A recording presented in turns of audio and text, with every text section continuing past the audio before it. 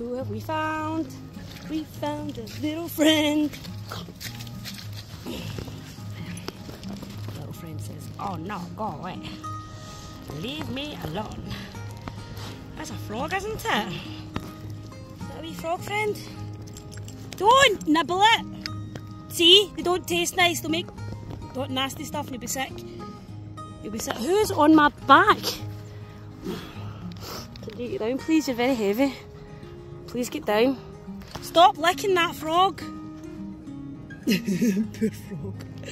Poor frog's just trying to live its life. It's like Hector repeated. It's very pretty, isn't it? What do you think about the frogs? You don't really care. But you really like them, don't you? And you mustn't hurt them.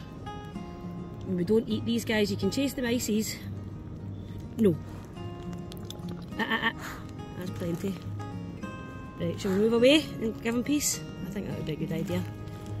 Yeah, where's the ball? Right, what's this? Are you ready? Get it, go get it. Ready. I think he's going to be okay. I think we just have to leave him alone. Okay? It's going to be alright, I promise. He'll be fine. There's water down there and it's very damp and it's going to be okay. So look, he's hiding. So no nibbling the frogs. Mustn't eat little friends. Okay?